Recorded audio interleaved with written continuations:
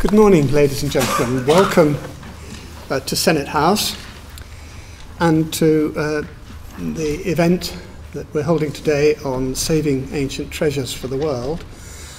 I'm here to welcome you on behalf of the Hellenic and Roman societies who are hosting this event. I am the president of the Roman Society.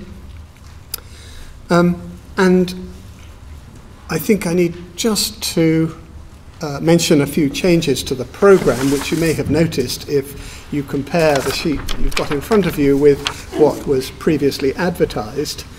The chair and respondent for the first session will be my colleague Andrew Burnett from the British Museum, because Jonathan Tubb has unfortunately had to attend a funeral today. And our first speaker, Issam Al-Hajjar, was unable to come, and his place has been taken by his colleague, Karin Pütt, who's also from the Syrian Heritage Archive project in Berlin. We're very grateful to her for coming such a long distance at short notice. I would also just mention the fact that the Hellenic and Roman societies that are hosting this event have tables with literature and so on. We hope that you will take the opportunity to have a look at this literature, and if you're not a member of either the Hellenic or Roman Society, I hope you will consider becoming one.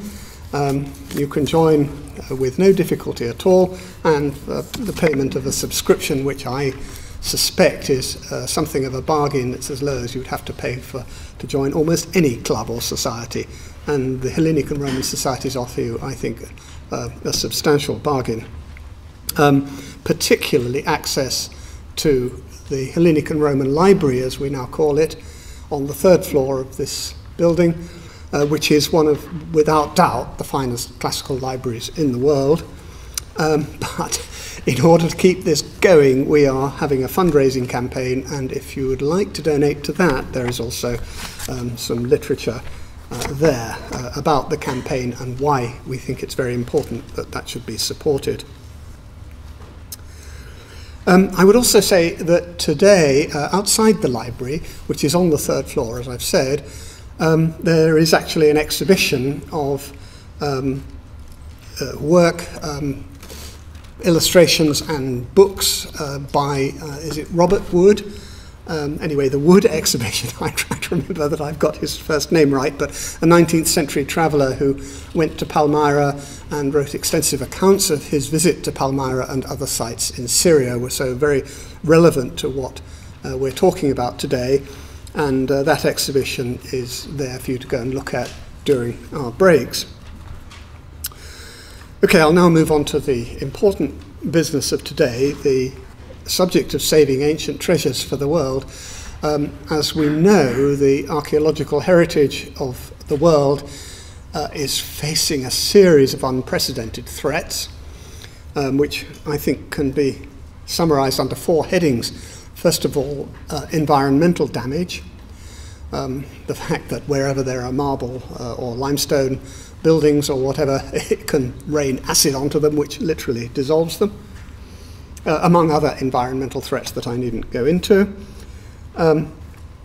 Secondly, urban growth and the spread of 21st century technological infrastructure, mechanized agriculture, and all the other things that can actually serve to destroy the ancient landscape and ancient archaeological sites, just in order to enable us to live in a 21st century manner.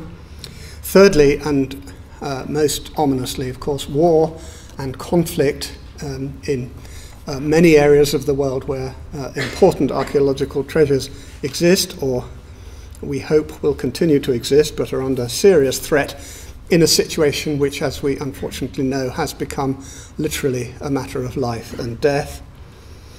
And finally, criminal activity, both at a petty level and at an organized level, which can lead to the despoliation of archaeological sites and artifacts. And it's necessary to protect both the sites and artifacts themselves and the institutions, the museums, and the collectors who legitimately try to preserve them and to acquire them.